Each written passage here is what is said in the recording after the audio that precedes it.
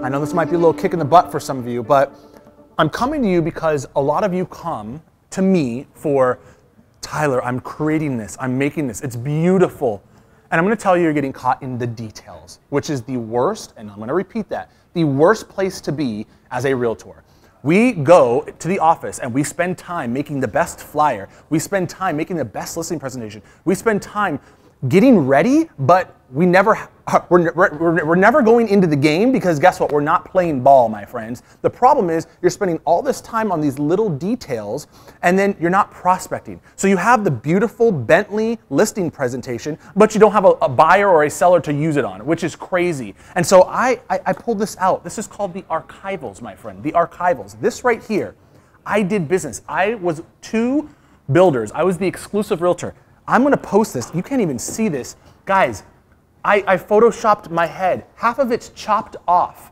I look like Gumby. I'm not joking. And I won business with this. And here we are trying to I missed words, creates optimism. That's all I put right there. There's nothing else there. It's the worst flyer ever.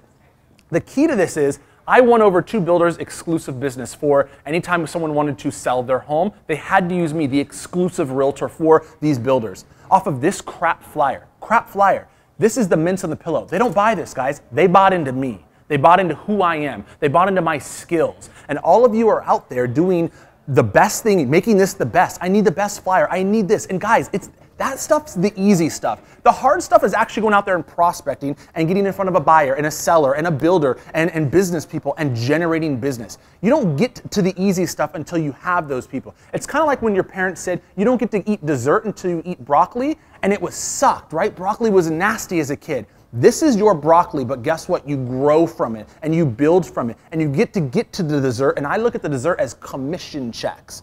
And so, I'm kind of ranting here because I see a lot of people asking questions about little detail items. And guys, that's why the members club here, I don't want you focusing on that. You come to us. We make it look beautiful, we make it look pretty, and guess what? You have to prospect. The key word is you have to prospect. You have to go out there and do the hard work. And I love you guys, and I'm here for you. So for those of you who watch this, and you're like, you know what, it's December, great. Take December, do the easy stuff, have fun, revamp your whole portfolio of items. Guys, that's what Kinko's for, right?